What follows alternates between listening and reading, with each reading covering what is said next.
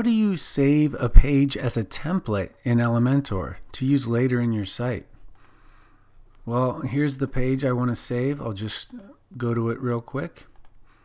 Say you have a page that you want to preserve the formatting or duplicate the formatting and keep consistent across your whole site. We're going to edit with Elementor. And then we're going to, instead of the normal save button, hit the little up arrow next to it and save as a template. Name the template something to save it into your templates.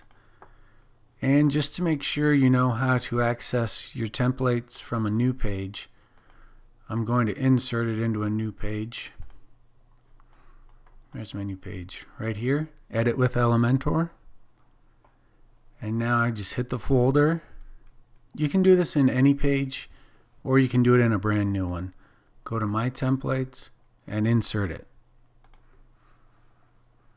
And that's how you save and use a entire page as a template.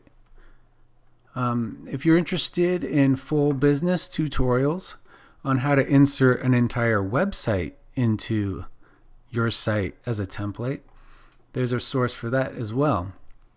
You can install 5-page websites without having to design anything yourself.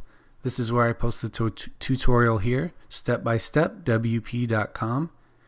Check out the program. There are 39 free sites to choose from, all different small business templates, and you can install the entire site and then use that as a template so that you don't have to do all of the work yourself. Thanks.